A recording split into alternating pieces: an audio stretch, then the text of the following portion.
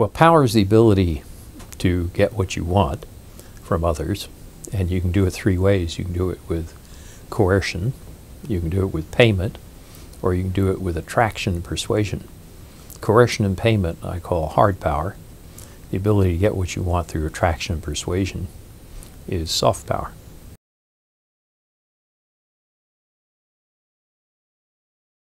Well, probably the greatest example would be the Cold War.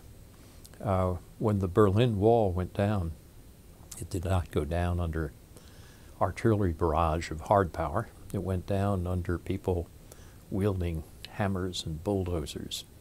In other words, their minds had been changed. They've been attracted and persuaded.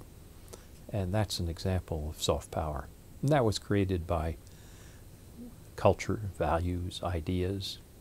People on the eastern side had lost their faith in communism, and they basically were changed, or those views were changed through attraction and persuasion. And that's a good example of soft power as you could want.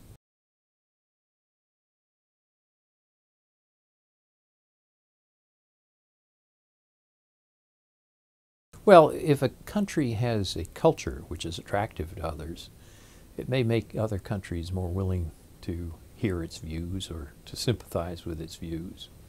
And countries spend a fair amount on that. For the United States State Department, there's an undersecretary for public diplomacy with a budget that supports people in different national capitals and other parts of countries to get American culture and ideas across.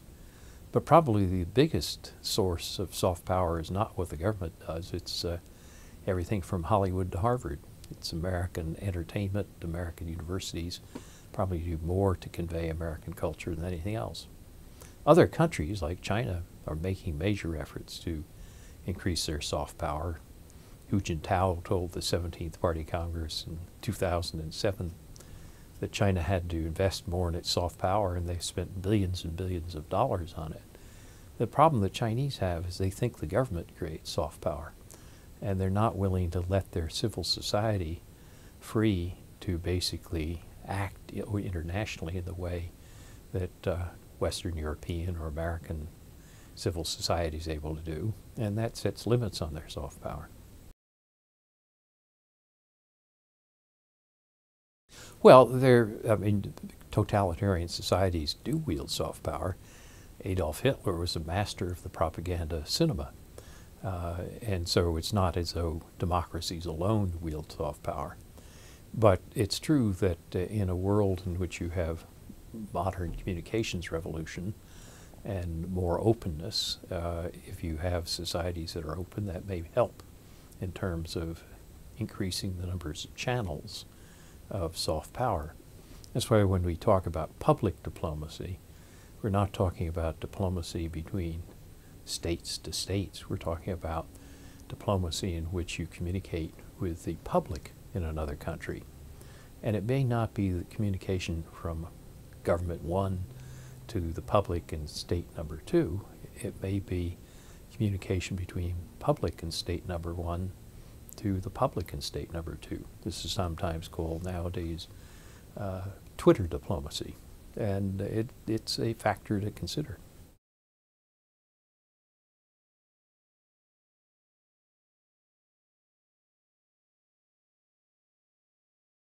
It might. Well, remember, the Soviets had a good deal of soft power in 1945.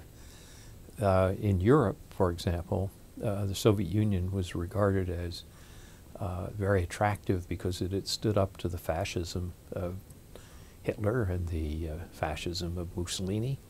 And, you know, when you had elections in Italy and in France, communists won very large numbers, coming close to majorities. And I think in that sense, the Soviets had a good deal of soft power. They lost that soft power with time as people began to realize how repressive Soviet society was internally, and as they saw the invasion of Hungary to repress a popular revolt in Hungary, Soviet soft power began to erode. And so by the time you got to the late 60s and early 70s, ironically, Soviet hard power had increased, the number of missiles and the size of the armies and so forth. But Soviet soft power was in severe decline.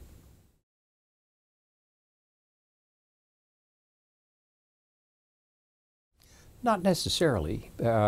Soft power is the ability to attract.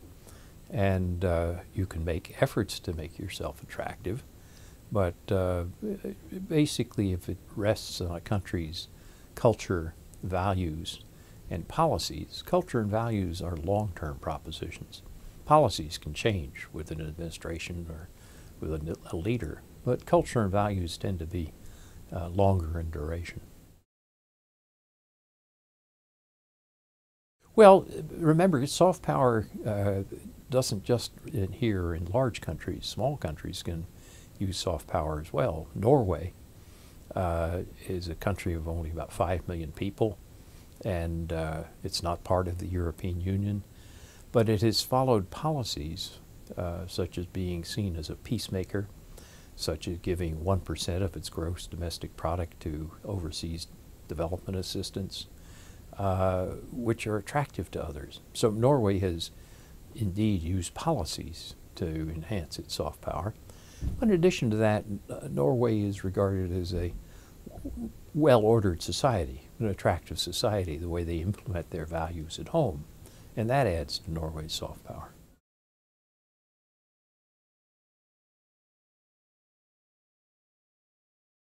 Well, you can see it in the invasion of Iraq. The United States went into Iraq without the legitimacy of a second United Nations resolution. And when you look at public opinion polls, you see that the U.S. lost about 20 to 30 points of attractiveness on public opinion poll scales in Western Europe. But an even more dramatic example is Indonesia, which is the largest Muslim country in the world. In the year 2000, the United States was attractive to 75% of Indonesians. After the invasion of Iraq, that drops to 15%, 1-5. That's a huge loss of soft power. No, it can be regained. For example, when the United States helped or used the Navy ships to help provide tsunami relief after the 2004-05 tsunami, then you got an appreciation of the attractive aspects of the United States. And the polls show the United States going back up into about 40% range in Indonesia.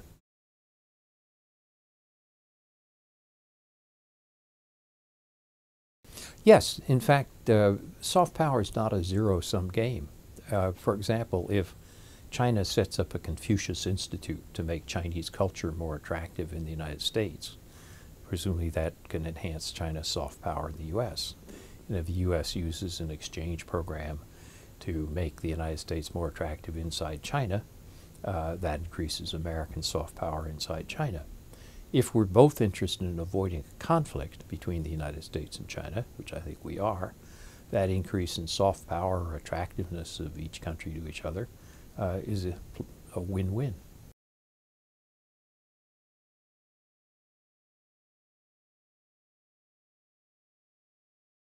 Oh, absolutely. If our culture is unattractive to others, then a given cultural artifact doesn't produce soft power. It may produce the opposite. It may produce revulsion. So if you take an American TV program or American film in which women are shown running around in bikinis and divorcing their husbands and working, and you show that in Saudi Arabia or Iran, that's not attractive to the religious conservatives who rule those countries. But there is an interesting dimension to that. If you ask, is Baywatch attractive to the mullahs who run Iran? Clearly not. Doesn't create any soft power. But if you ask, what do young Iranian teenagers want? They want to see an American video in the privacy of their homes. So you can attract some people and repulse or repel others at the same time.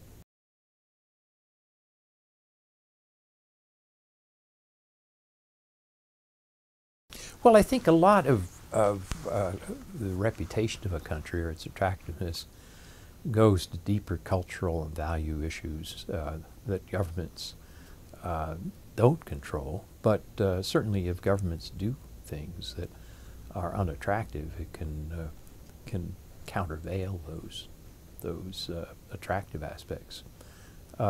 Take the 1950s, when Africa was becoming independent. The United States culture was quite racist. I mean, we had formal segregation in many states in the United States.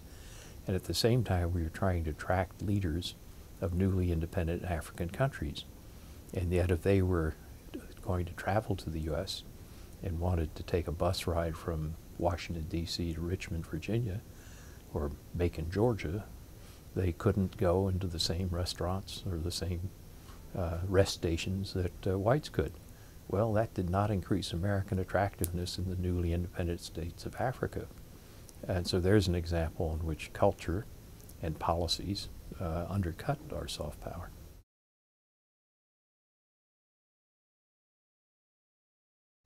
Well, I think American diplomats who accurately project American culture in general are able to have a beneficial effect. I mean, some of the successful diplomats are ones who you know, have exhibitions of American films, who bring modern American art and culture, who who travel, who get outside the embassy, don't just talk to other government officials, but meet people in different settings, who express something about the openness of American culture.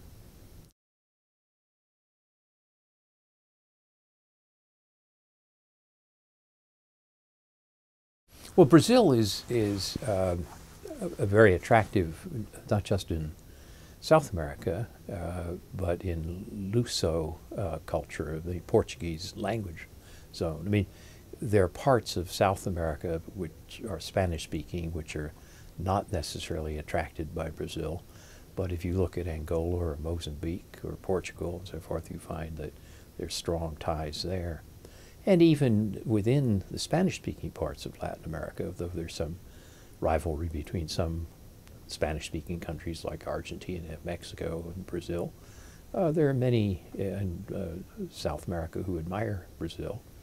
And Brazil's culture of football and carnival and so forth are universal. And they attract a lot of people in North America as well.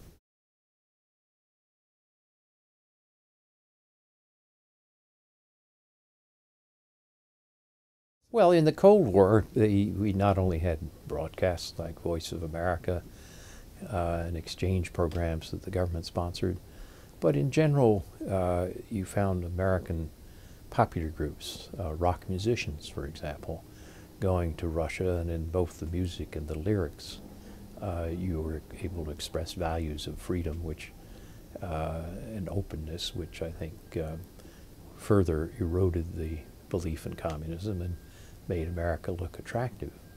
So in the exchange programs, culture programs, so forth, these all help in terms of promoting soft power, and an active diplomacy has to have this cultural diplomacy as part of its public diplomacy.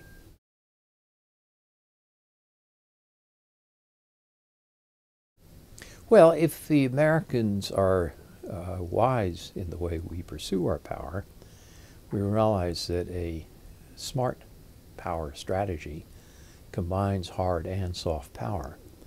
And you can't accomplish everything with soft power alone, but you can't accomplish everything with hard power alone. The most effective policies are those which successfully have hard and soft power reinforce each other. An example of a failure there was, I think, as we mentioned earlier, the invasion of Iraq, where we relied on hard power and it undercut our soft power. But I think you can argue that a smart power strategy for the United States in the future, before it takes a step, will say, how do I make sure that my hard and soft power are reinforcing each other?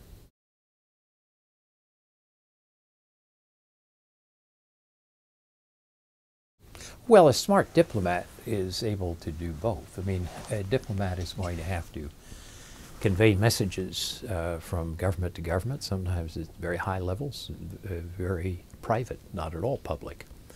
But that same diplomat who may have gone to call on the prime minister or president at 11 a.m. may that afternoon at 4 p.m. have a showing of an American film, or may go to what's called an American corner, where you have American books and culture being displayed in a local library. So a good diplomat learns to do both.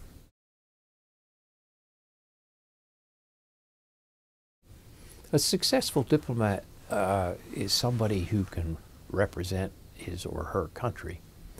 And that means that they not only can be an accurate and faithful messenger and reporter, an interpreter of what's conveyed in these messages, but also an accurate representative or faithful representative of the culture of their country. So they want to be both a good messenger at the highest levels, but also a good representative at the broad and popular levels.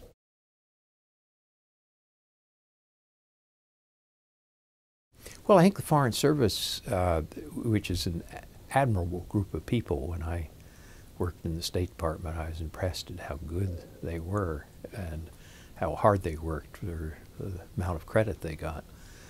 I think the hard thing will be adjusting to a modern communications revolution, to realize that some of the traditional skills of being a good, accurate messenger and reporter and analyst have to be supplemented by a greater capacity to represent and communicate to broad audiences.